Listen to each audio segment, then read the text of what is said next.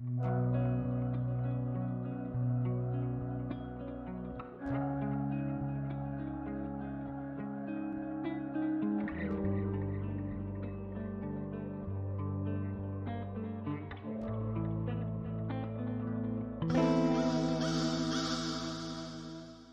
to Mysterious Goings On. We're going to get right to the show after these messages.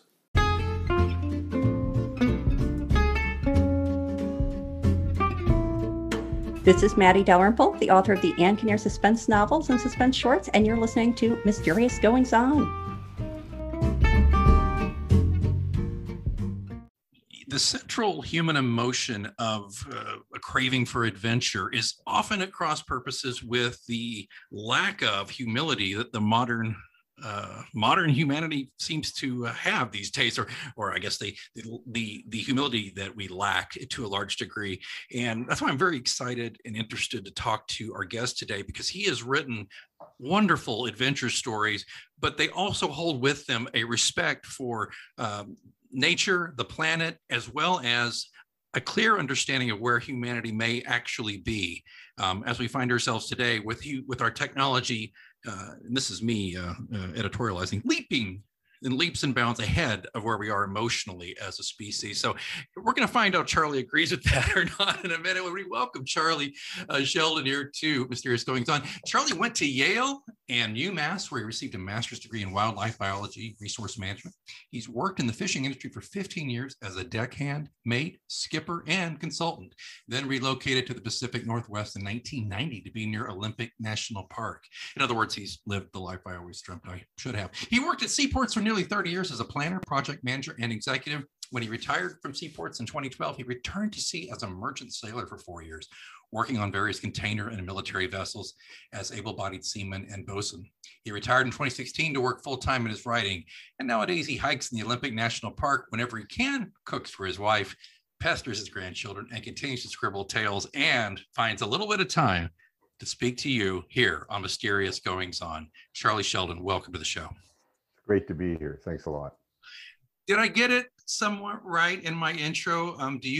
I've read a lot of your stuff on humility. It seems to me you and I might agree on that to a degree, that maybe man is at a place, we're at an inflection point where the reach of our technological ability has exceeded the grasp of our maturity as a species. Is that something that's kind of close to what you're saying? Partly. I mean, I think that's correct. I'm saying something a little different, I think, and maybe it is the same thing, but I think what I'm saying is that I think because of our technological accomplishments, which are unbelievable, we've lost the ability to understand that we don't know everything. We think we know everything. We think we can, actually, we have the arrogance to think that somehow we can re-engineer the climate so we can modify the impacts that we're supposedly having on the climate. That's a pretty arrogant assumption. and my thesis, which emerged from writing these, I didn't start with this. I mean, this is almost on reflection after I finished all my tales, which is that if you believe in evolution, and actually many people don't, but if you believe in evolution, then we humans, the people we are, have evolved. Most of our time of evolution was before farming, was in the period when we were hunter-gatherers. We were small groups. We were not the apex predator. The big animals were the apex predators. We lived in a time of great ice and huge climate shifts with ice changes. And we had, by necessity, we knew we didn't know everything. And we needed to somehow find a way to survive in the face of awesome forces. And I think we've lost that to some degree because of our technological abilities. And yet we're still the same beings we were back in the Ice Age. And so, to some degree, I think nowadays we push this idea that we can do everything, but we actually might benefit from admitting we don't know everything. Maybe we ought to listen to the other side a little bit more, or just so maybe we ought to just cool it and slow down a little bit. It seems to me today people are so busy shouting at each other about their various points of view, and And I actually, when I started writing this series, I wanted to write a chapter on each of the deadly sins, which was way beyond my capability.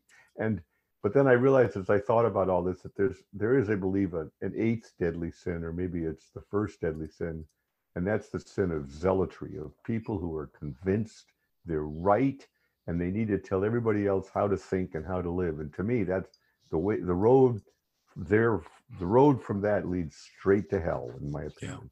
Yeah. So I'm not sure I answered your question, but I mean, we're very similar in thinking of this. I don't think we're perfectly aligned, but I think you can see where I tried to, look what I tried to do here, Charlie. I tried to put how I think onto you. I tried to do confirmation bias on you and say, okay, Charlie's totally agreeing with me here. But what I love is that we're both here across the miles looking at each other through a screen, and we're both realizing, hey, wow, we kind of, here's the things we do agree upon. And what you're saying, I think, is that not enough people are doing that. You wrote on your blog, and this is on charliesheldon2.com. The 2 is a numeral. I'll put a link in the show notes. There's this great piece called "Screamers on Fish Boats." And dude, I want to tell you, is it okay if I read a little bit of it? Is that all right with you? Or, sure. And this is the end of it, but folks, trust me, it's not a long thing. It's not too long, didn't read kind of thing. It's worth your time. But this is the thesis here. Charlie says, it seems to me that the reason it feels like we have screamers everywhere, and he explains what screamers are on a fishing boat, and you go read it for yourself so you can hear all this detail. But anyway, as I said, it seems to me that the reason it feels like we have screamers everywhere in politics, in the media, on school playgrounds, must have something to do with forgetting that we cannot have a community unless people listen and speak carefully, meaning are humble with themselves and others. At sea, in the microcosm world that was limited to the boat, a screamer was toxic, dangerous, and inflected the entire world. In ancient times, such a person was driven from the tribe, shunned, left to wander alone.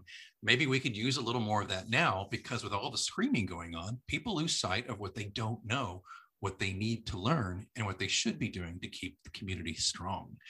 Couldn't agree more. I think there is all this, Sturm und Drang and all these, the sound and fury signifying that there's all of these things that take away from the basic humanity. It's not that we need to get into this, but just turn on your TV and the mask debate and the vaccine debate and all these things where it's, everybody's about their feelings and not about what's right for the community as a whole, in my opinion. So, and Charlie, I know you did not want to come on the show and talk all about this stuff, but I just had to start off with this because it really did move me, and it makes me want to, of course, read your books. Well, thanks. So let's talk about these books, shall we? Let's hear your rundown on what you've been writing, and then I got a few questions here and there. Okay, so I've wanted to write all my life and have written all my life, and I've written a number of novels, some published, some self-published. When I came to the Northwest in 1990, where I'd always wanted to come, I was working for a port out here, the Port of Seattle, and I became very involved with having to deal with conflicts between tribal fishermen and ships coming into the harbor. And I did that for 15 years. It was the most interesting work of all the work I've ever done dealing with this issue. It was fascinating. And along the way, hopefully I learned a little bit about tribal history and what the first people who lived here, who were very much present today in the Northwest, unlike New England, where I'm from, where it was 300 years ago. And I learned very soon that there's a legend in most Native American or first people cultures that says they've always been here.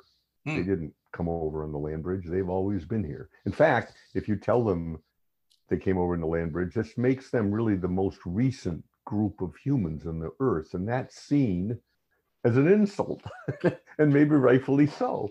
So they think they've always been here. So I noodled with this. I thought, could this be true? How could it be true?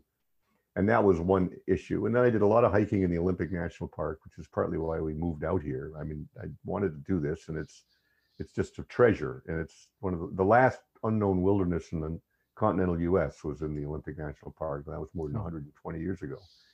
So I wanted to write a story about the Olympics, hiking in the Olympics and and being in the Gulf of Laxter.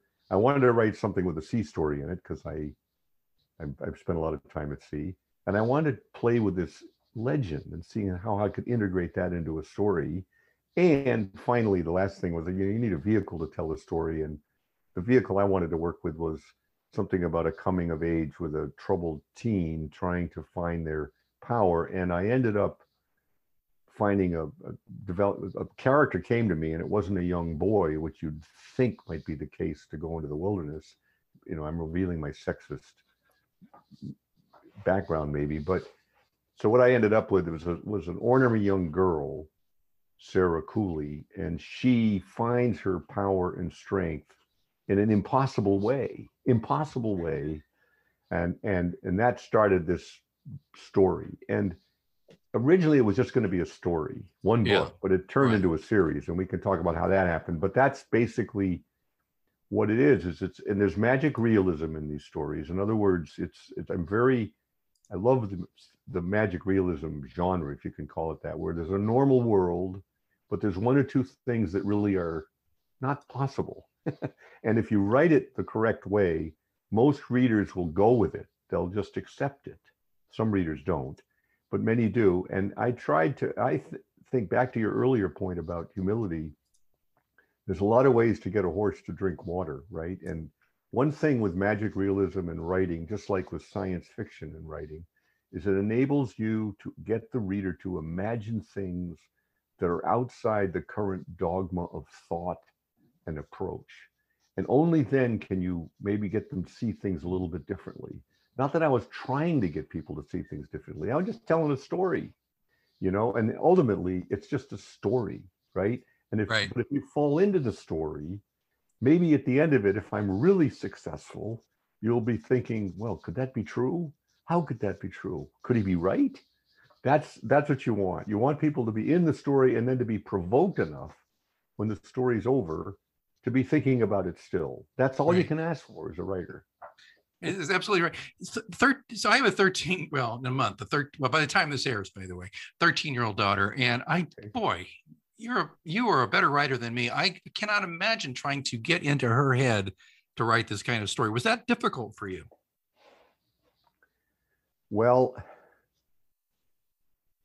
yes and no. I mean, obviously, there's a whole thesis these days in writing about, if you're not a woman, you can't write about women. If you're not a man, you can't write, and if you're of this culture, you can't write about that culture. And that's, I think, defies the whole purpose of imagination and writing.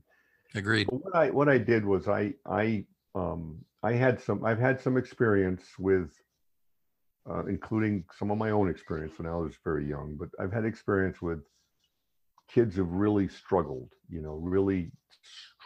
And I learned with watching this with friends of my kids and stuff, that there's a particular class of kid who has trouble that I think is an order of magnitude more challenging than anything else. And that's the young teenage girl who just ends up having to run away, just can't fit in, just can't fit in. And I think that, and I knew of a few of those folks where we raised our kids. And to me, the courage and difficulty of what they dealt with was always just stunning to me. And as I wrote this story, I wanted to have a character who was really strong. And to me, the strongest people are, those if I knew parents whose 13-year-old daughter, your daughter at age, ran away and lived in the streets for months in another city. And I can't imagine what the parents went through, let alone what this kid went through to survive, and you can judge it and you can say whatever you want. But the truth is that form of survival takes a certain kind of grit and steel that I think, many people don't have. So that's what happened. And as far as the characters and so on, they came to me. Whatever's wasn't like I sat down and thought about how should Sarah be. It was more I did about 3 years of research to start this series. And when I actually started the series, it was in a writing class. I thought I ought to take a writing class if I'm serious about this stuff. And in the writing class, an evening writing class I took at the University of Washington, the first exercise we did was a write for 3 minutes. And that I started writing, and that was the first few paragraphs of what's now the book Strongheart, the first book in the series. And so that's how it started. And I just wrote what I saw. Yeah. I mean, it's more complicated than that, because it took me 4 months to write the first draft and then 3 years to get the story right. You know, Wow. it's not, so it took me 11 years to write this series, and it just, there's a certain amount of seasoning, and anyway, it's so that's what happened. And so long as, and I've had my stories have strong women in them. Yes. Because my wife pointed out to me some of my earlier books didn't have strong women in them. What the hell's wrong with you? So I think, well, you're right. So I'll try. But these stories are liked, especially liked, I think, by women, because the women characters, with one exception, are really strong, and they're women doing things that you don't really expect. For example, in my third book, Totem, one of the women characters, Louise, she's the daughter of a guy who had a salvage tug company, and so she's basically a tug operator, right? And you don't usually think about that, right? So that's I was trying to do something which was showed, okay, what happens if you have a bunch of strong women thrown into situations which traditionally you deal with men. But again, it's all back to the story. You know, you want a good story. Regular listeners will be, oh, here he goes with that question again. But I'm going to ask, when male writers, it's a very big trend these days for male writers to have female heroines. And this is crossing all genres that I interview with. And I'm talking mystery thriller genre, I'm talking suspense, I'm talking literary and adventure, sea adventure now. So you've already kind of answered the question. It's not like you said, I'm going to make it a female heroine. It just became the point where you thought, no, this is more natural as to what I wanted to do. But have you do you see the point of that question? Are you seeing that yourself, or what are your thoughts on that?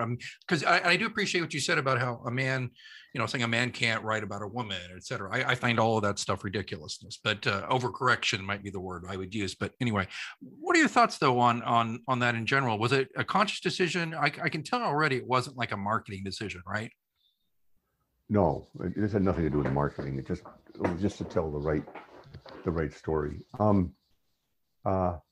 I'd say honestly, and this is based on my limited, the whole other part of this is book promotion and trying to understand that, which I loathe. I can't tell you how I loathe it. And it's very hard to be noticed, but it does seem to me today, as opposed to 50 years ago, that the publishing business seems to be more controlled by women these days than by men. Most of the writers you see in many series are women and not men, it seems. Yeah. And I've gone to, a number of, I've gone to library conferences where librarians tend to mostly be women, not men. Mm-hmm. You go to book publisher companies, and men are involved, but there are a lot of women. So I think one issue is just that women may be the biggest group of readers for some of these books. I mean, it could be, and so that's what I'd say. I appreciate that, and I totally agree with you, because really all we can do as individuals is be anecdotal about this, but I've observed the same thing. And it's funny, I have two podcasts. I have this show, and I have another show called PR After Hours for my day job, public relations, marketing, that kind of. Right. That's overwhelmingly men, the business one. This show, the guests are overwhelmingly women. And the readership or the listenership is the same. So I totally I can confirm that just based on my own anecdotal evidence too. But I always like to ask male writers who do that. And I'll say, but I say this too, and the readers are groaning, or listeners are groaning.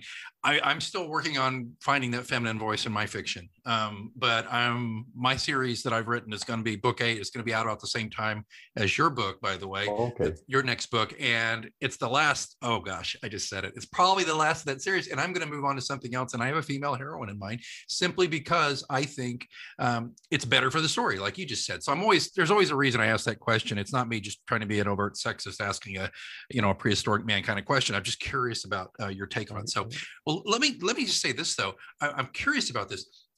Your books are very well reviewed. Kirk has said that Strong Heart was rife with secrets and hidden depths. Said that Adrift is a stirring, rich tale of spirituality, grit, and danger. And you have not just a fair amount, but a very good amount of reader reviews. Besides the fact that you write damn good books, obviously, what's your secret to getting all these reviews? Well, that's, oh man. Well,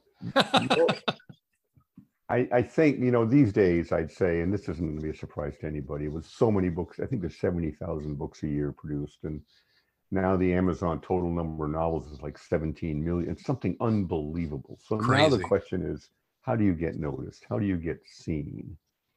And I'd say that most of my, I'm kind of a dinosaur when it comes to social media. Yeah. I do the best I can, but I'm an old white guy who's going to listen to me, really. Um, I have a few little niches. People like sea stories, enjoy my books. But I think the secret to me in terms of getting all these reviews, was that I stumbled on this group called the Online Book Club, run by this guy, Scott Hughes in Connecticut. Yeah. And this is Yeah. about 4 years ago. Yeah. He had 150,000 members. And now he has over 3 million members, right? And I invested some money with him. I signed up for early on for Book of the Month, where my book was featured on his website for a month. And part of the deal there is, you give a PDF file of your book to him, and he gets it out to you. He has lots of people who are readers. In fact, I think a large group of his members are looking for free books, and that's fine. Okay. Yeah. So I've had Strongheart's been out the longest. I have almost 500 reviews on Strongheart, at least on Amazon, and I have about 150 of Adrift, and Totem's just starting. I got the first review for them, and I'm going to be getting many of those coming. And so so I have this, it's a little bit weird. I have a fairly large international readership, who through this online book club, right, who are following the series. And then, of course, I try to focus on the Pacific Northwest and people who like to read about the Pacific Northwest, because these are tales set in the Pacific Northwest. I'm retired now, but you need to keep a day job. It's not like I'm selling a lot of books traditional way, right? Right. It's a struggle getting your books in bookstores, right. But I'm getting some pretty good readership, and I'm getting great reaction to people. So that's all you can ask for. No, I just to dip my toe in on. It's funny you said that online book club recently, and the reviewers are not playing around there. By the way, I've noticed that. I had a review done, and it made me took a hard look in the mirror about one of my oldest books, and it was good. I'm glad I did it, because even though it's been around for almost 13 years, there was some couple of things that needed fixing, and I'm glad I could go back and fix them. But I like that group, and I think you're wise to do it. I think I will look into the book of the month as well down the road. Kirkus, though, if you found, I still think, I don't care how you arrive at getting Kirkus to review your book, I think that it still carries some weight. What do you think? Well, let me first of all say that these books are not self-published. I mean, I have a publisher, right? Iron Twine Press. I mean, he's a very small publisher, and you could argue it's effectively like being self-published. But he and I work together, and he's been a great support to me. And the benefit of having a publisher, among others, is with a publisher, you can get into bookstores with a return policy if the books don't sell, which is huge. And you can't do that if it's self-published. All right. So I've done that. And so each time I've done a book, he's gotten the Kirkus review. And I got one for Strongheart.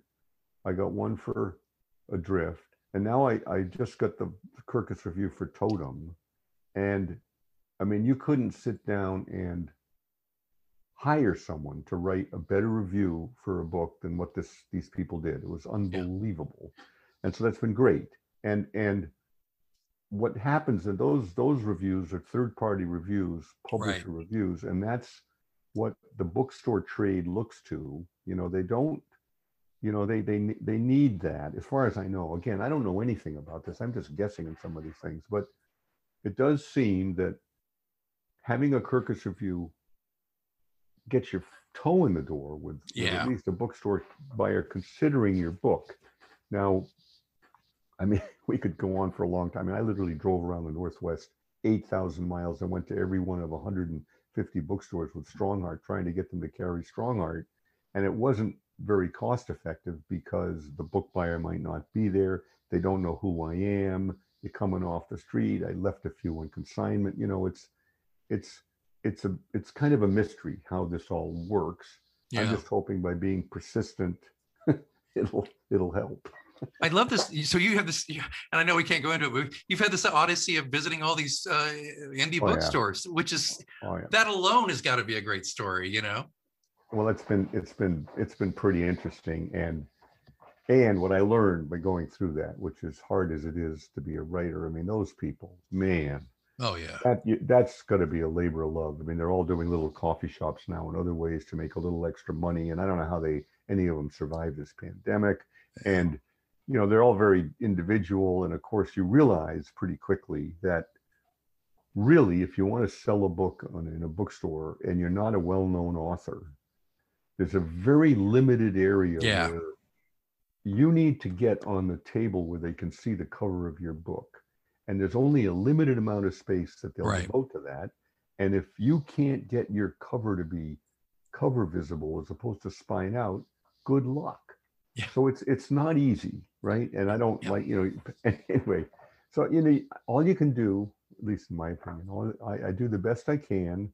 This time with Totem, I set a launch date well in advance of when the book was finished. I've got it in the pipeline for many, many reviews. I mean, I'm doing it a little bit better. But again, it's just a matter of people noticing. Yeah, absolutely. It's why I've been doing podcasts, quite honestly, because there may be some people in your audience who might otherwise never stumble to this, who might say, "Oh, I'll take a look," and that's all I'm asking. Take a look. It's an investment of just a little bit of your time to talk about, you know, you and your books, which I think that's why people should go on podcasts. But, you know, it's funny. I did my book was in a number of indie stores, or a couple of my books were. And then finally I got to one where a guy said, "I'm pulling you because I see you're on Amazon too." And I'm just like, dude, I can't make a living just on your independent bookstore. And I hate to do that because I love indie bookstores and I support them as best I can. I've done a lot of book signings, but there's just this it's not all indies do that. But the last indie bookstore I was in a few years ago just said, "Well, we have a policy now. If you're on Amazon too, we're not going to shelve you." And I thought, well, okay, I don't know how to feel about that other than, you know, I might have sold a couple of books a year through them and I sell way more through Amazon. I hate that. I hate to have to capitulate to that, but it seems to be where the market is. Well, I think that's a dilemma. Yeah. For example, my webpage, where you can read about all the books and read the background information you've been reading. If you click on the webpage, the landing page, if that's the right phrase, right away, what comes up are links to all 3 books through the indie bookstore referral system, right? That's first the thing I noticed. You see. And then from there, you go to each of the books, right? You can read about the books, and so you can go as deep as you want or not, okay? Now, earlier version of that web page had, instead of just the picture of the cover, had a picture of the cover, which was the Amazon link, so you could read inside or buy it. And then I'm thinking, okay, that's good maybe for people who are buying the book, but as you say, bookstores are going to think, wait a minute, you know, do I want to do this? So because I'm trying to move my books now through bookstores, I reformatted the link. Here's the way I think about it. Everybody knows about Amazon. If they're going to buy from Amazon, they'll just click on Amazon and look up the book. Right? So true. So I'm just putting on, I want people to go through indie bookstores.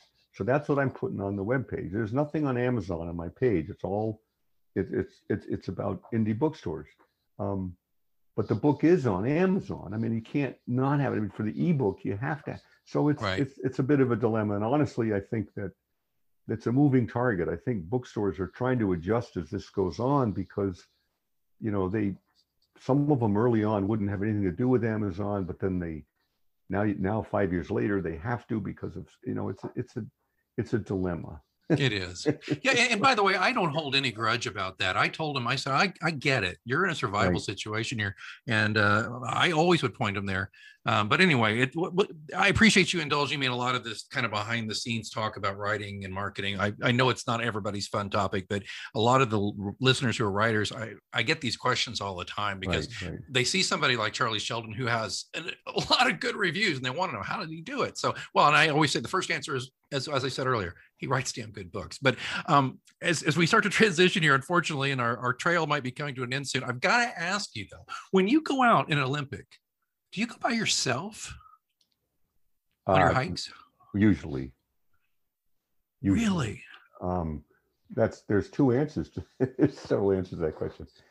No, I don't always go alone. I mean, I've gone with other people. I had a few people I went with every year for at least one 10-day trip a year, and there'd be 2 or 3 of us.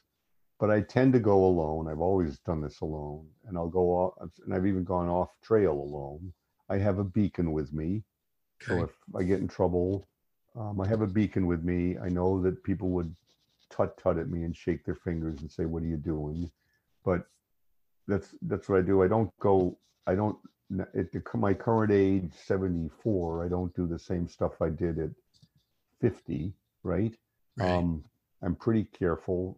I'm noticing now that going downhill is a little harder than it used to be for me. But I went out last year at the end of September alone for 5 days looking for the unnamed lake. Unnamed lake. I saw the video.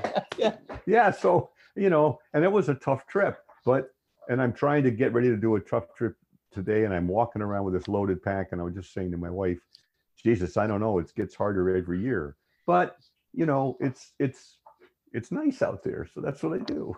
Hey, don't get me wrong. I'm going this weekend on a kayaking trip in deep into the Mark Twain National Forest here in Missouri. Okay. And I mean, I've been out on 26-mile kayaks with buddies, and you didn't see any other humans for at least 10 of those miles. So I get that, but I was not alone. The last time I went alone, I used to go bouldering, smart kayak, right? My 20s by myself. And then I nearly got bit by a rattlesnake once. And I thought, I don't think I should. This was back before cell phones and GPS and all that crap. Right. So I'm going to stop. But when I saw the video of you talking about the unnamed lake, okay, and you're talking, that's a little sketchy. I don't know if I want to go try to do that. I just thought, gosh, is he alone? And I'm not saying it because of your years, okay, Charlie? I'm not saying that at all. Yeah. I'm saying it because just, right? I mean, people go missing, and one wrong move and you fall the wrong way. It could be really bad. So you've got this beacon, which is great. And you've got obviously the smarts and the survival skills if something goes a little pear-shaped, I guess. But I guess the question is, you don't have any fear about it, do you? Well, I mean, I don't know how you describe that. I mean, I'm not afraid of animals or that sort of thing. I mean, you have enough fear to be cautious. Well, no, I don't mean like you're being crazy stupid because you have, I have no fear. I'll walk up to that grizzly and pat it on the head. But I just mean, you're not like a lot of people. Just the whole idea of going alone into the wilderness for any length of time would be filled with trepidation. Well, I remember once I was on a hike a few years ago, and I started falling into the mindset of thinking there was something following me. And when you start thinking that way, it gets really uncomfortable. Your back starts prickling and you start turning around, and then it's kind of a do loop you get caught in, right? Right. And so I don't want to go there, But I think here's another comment, and this is my grandfather, who was very old when my father was born, and so he was doing this stuff in the first decade of the 20th century, 1906, 1907. He did a lot of backcountry hiking and hunting alone, and he always went alone, and he did some gnarly trips. So we had a tradition sort of in my family that this is what you did. But the other comment I'd make is, it's dangerous to do anything alone. I understand that, but we become such a protected, helicopter kind of society. And I'm sorry, I think back to the point about human beings. I mean, until very recently, I'm sorry to say this, but life was cheap. Stuff happened that was bad, and it was tough. Yeah. And it's still tough. It's just people like to think it isn't, And so, people can tut to me about, you shouldn't go alone. And I understand that. I don't want to be out there and have to rely on a helicopter to come to get me. That'd be the embarrassing part of it. But I try to be, and I don't take the risks today that I might have taken 40 years ago, for sure. Yeah. And I'm sorry to say this, but nobody knows about this, but there's a group of people out here in the Olympics who go alone all the time, and they don't use trails. They just head off cross country to the worst, gnarliest stuff you can imagine. Wow. And there's probably a dozen of them, and nobody knows about these guys, but those are the guys who are risk takers. So, well, and boy, I hope I didn't make you think that I thought you were reckless by any means. I've been reckless. Oh, well, I think what I was trying to do, and hopefully I guess I didn't express it too well, was how much respect I have for you for doing it. Because I do agree. I'm in I'm 53, and it really clicked in me a few years ago. There's nothing guaranteed. And yeah, we kind of have this illusion, a lot of us modern people, that, oh, we shouldn't have any kind of risk in our lives, and that it's an anomaly for something bad to happen to people. It sounds terrible to say it, but I kind of realized, no, bad stuff happens a lot to people, even people who don't ask for it, so to speak. And when I started the past 5-6 years going into nature, that became very apparent to me. Even actually, just when I would observe how just creatures in the river interacting, eating each other, and all that, it's like, I'm not expressing well, but it's a real eye opener. Well, if you go back to the thesis in this whole series of books, that stories made us human. It was the telling of stories that made us modern human beings, that ancient legends might be true, that there's value in what the ancient people did that we could perhaps use today. What we forget is their life was, when one level it wasn't so hard, but another level it was brutal. Yeah. You had glaciers, you had huge animals, you had diseases, you had volcanoes, you had fire. And I think what happened for hundreds of thousands of years, where there were not very many humans, and oftentimes these small groups would be wiped out by these animals. They had to live in protected places, maybe along the shore and islands, because they couldn't live on the mainland because short-faced bears and the other animals would get them. And I think this went on for tens of thousands of years, until finally, either through climate, the big animals died, or groups of people gathered together and were able to, make them all extinct. And so our human nature today is based, we're human beings, right? So we're courageous and we're loyal and we're empathetic, but we're also vengeful and acquisitive and corrupt, and and our nature hasn't changed from all those years ago. But we have, but now we're built a society where we're trying to pretend like we can live forever and everybody can be protected forever, and you've got all these things to keep people safe. Well, I'm sorry, but at some point it's up to you. So anyway, I was trying in some way to say in all these stories that maybe there were some things in the ancient times that helped us survive, rather than just to move us along to today. And we might be better off today looking at some of that stuff in some ways.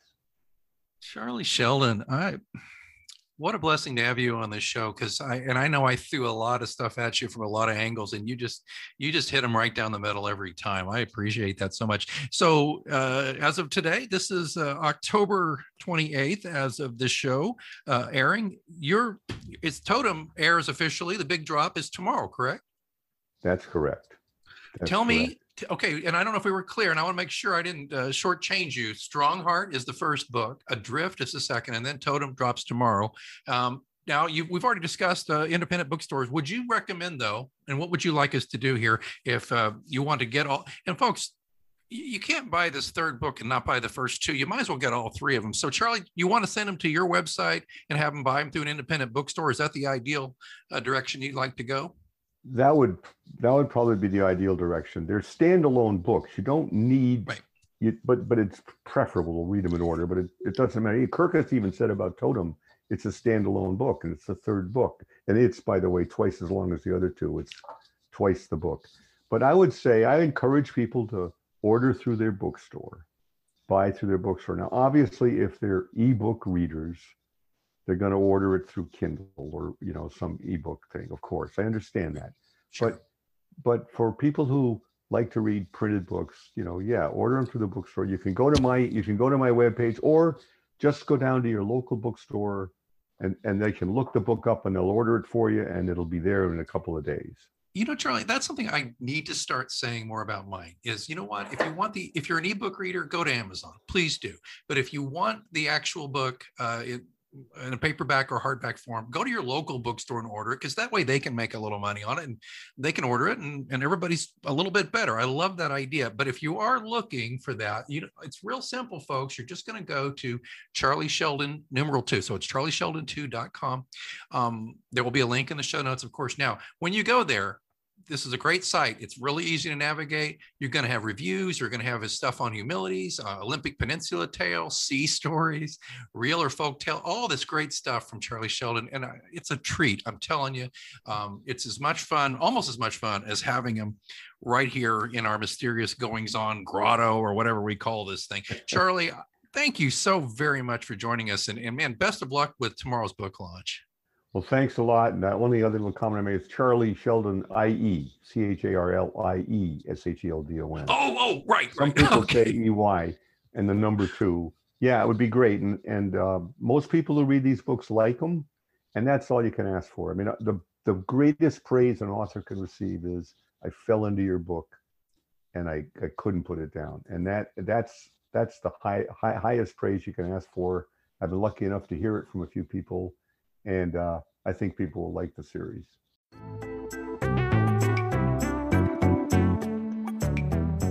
I love podcasting. I have since 2006, back when you had to use like a Dixie cup with string to make the thing work. And that's why I'm so excited that we recently moved Mysterious Goings On to Anchor FM to record our podcast. I gotta tell you, I don't regret it a bit. If you haven't heard about Anchor, it's the easiest way to make a podcast. Let me explain. First of all, it's free. There's creation tools that allow you to record and edit your podcast right from your phone or computer. Anchor will distribute your podcast for you so it can be heard on Spotify, Apple Podcasts, and many more. And you can make money from your podcast with no minimum listenership. It's everything you need to make a podcast all in one place. Not going to lie to you, when I first heard about Anchor, I was a little dubious because I've been doing it the hard way for so long. But I got to tell you, it's very easy. Use a Stripe account. Get sponsors. You're not paying monthly hosting fees. The sound quality is great. The distribution is phenomenal. Friends, download the free Anchor app today if you want to start your own podcast, or go to anchor.fm to get started. Remember, you heard it here first on Mysterious Goings On.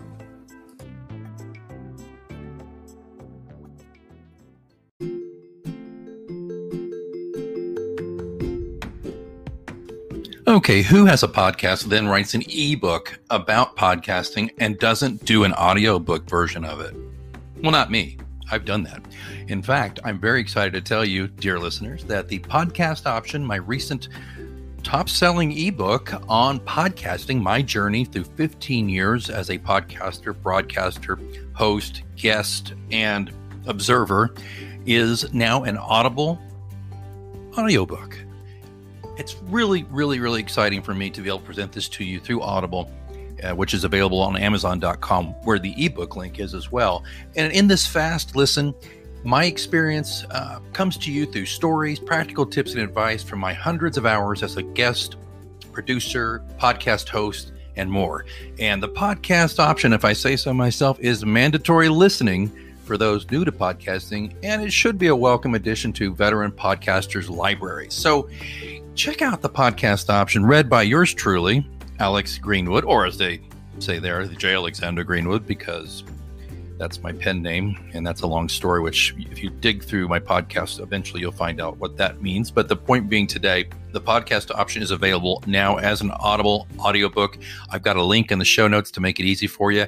Please do me a favor, go get that audiobook, or if audiobooks aren't your bag, there's also a link for you to get it as an ebook. Again, the podcast option. I certainly hope you will choose it.